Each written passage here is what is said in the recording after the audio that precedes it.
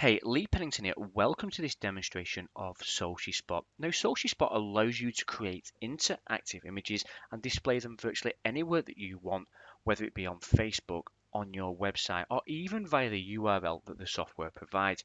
And it really couldn't be simpler to use. We begin by uploading an image. Simply click on the icon, then choose where the file lives.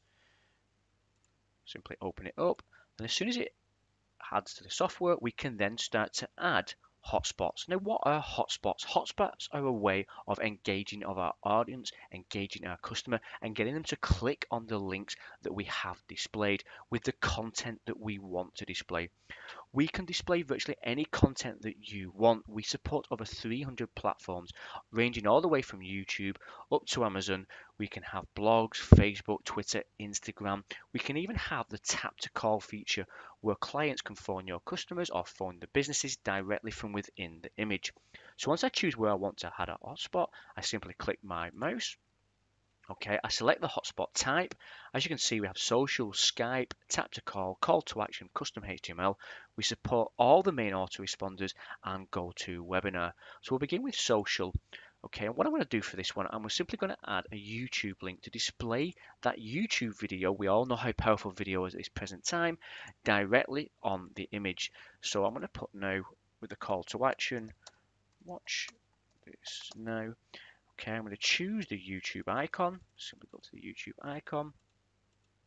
Okay, and I can then, once I've chosen the YouTube icon, I can actually add my the exact color of that icon with the slider or with the actual code.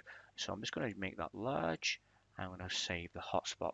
Now, once the hotspot has been saved to the actual image, like you can see, as I hover over it, I can now watch the video directly from within the image. I can put multiple icons. In fact, there's no limit to the amount of icons that I can have on the image. So we'll just do one more.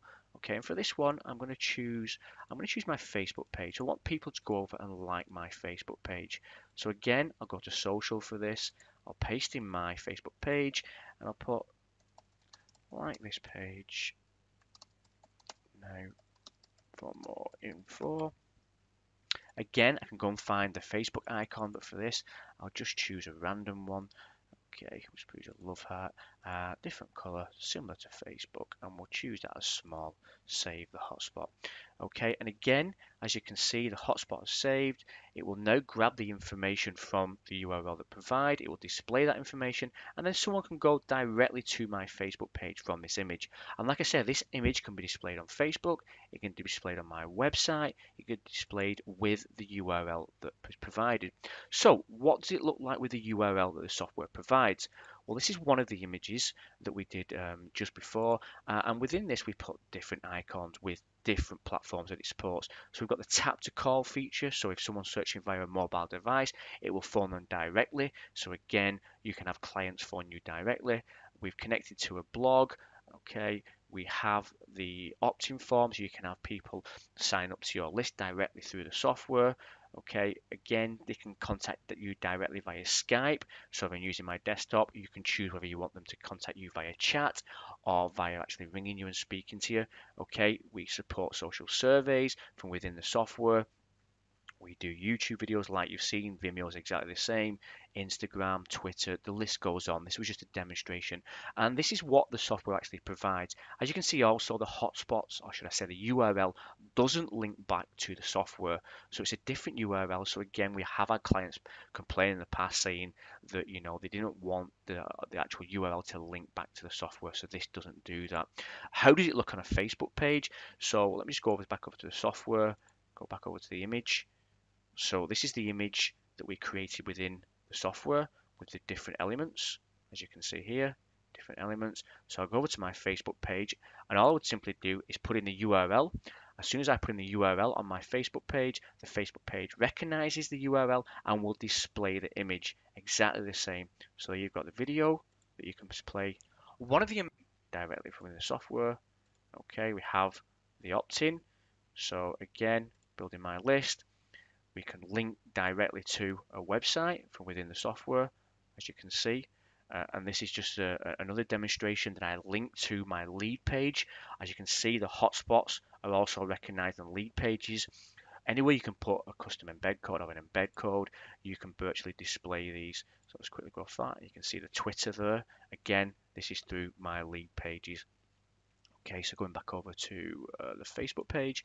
Okay, so you've got, again, I can link directly to a Facebook page. Because you can have multiple links from within the images, really it is limitless with what you can advertise, because that's the other beautiful thing about the software. You can actually create Facebook ads with these interactive hotspots, so it gives your Facebook ads a totally new dimension. There's that unique value, there's that curiosity. Nobody's seen this kind of let's say marketing before, especially within Facebook ads, so you are going to get people clicking on your links, and that is shown through the data which is being collected by the software. So going back over to the software now. Okay, so from with each image, through one of the packages, you can also get the full analytics of people who land on your image. It's going to collect the data on them, the country that they're from, the traffic by date, the country, like you say, the traffic by device, the operating system, the browser. What you can also do through each image, let's go through one of the images. Okay, you can actually add the tracking code. So again, we all know how powerful Facebook retargeting is. So you can add a Facebook retargeting tracking pixel to each individual image, and again, retarget them. Or anywhere else that provides a custom tracking code, you can add this to each individual image, and it will collect data and it will fire every time that a person lands on this image. Okay, and like you say, I'm just going to go here with the share facility. Okay, so we've got the public link, which is recognized by Facebook. We've got the embed code, which would go on your website or blog, or you can share directly to your Facebook tab. So it will obviously be interactive in the Facebook newsfeed, bang in the middle of that, and also you can share directly to the Facebook tab. You can also share the images on other social media sites. So you have Twitter, you have Google+, you have LinkedIn, and you have Pinterest. Okay, just to tell you that the images will only be interactive within Facebook.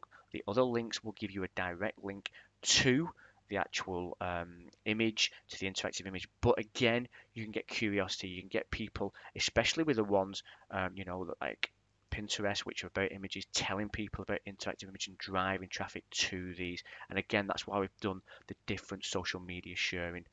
Okay, so like I said, interactive images that can be used directly in Facebook, that can be used through Facebook ads, where you can display virtually anything that you want. CPA offers, affiliate offers, whether it be that you're doing Amazon, e-commerce, there isn't very much that you can advertise through these images directly on Facebook, on your website, or through the URL that is provided. Thank you very much for listening.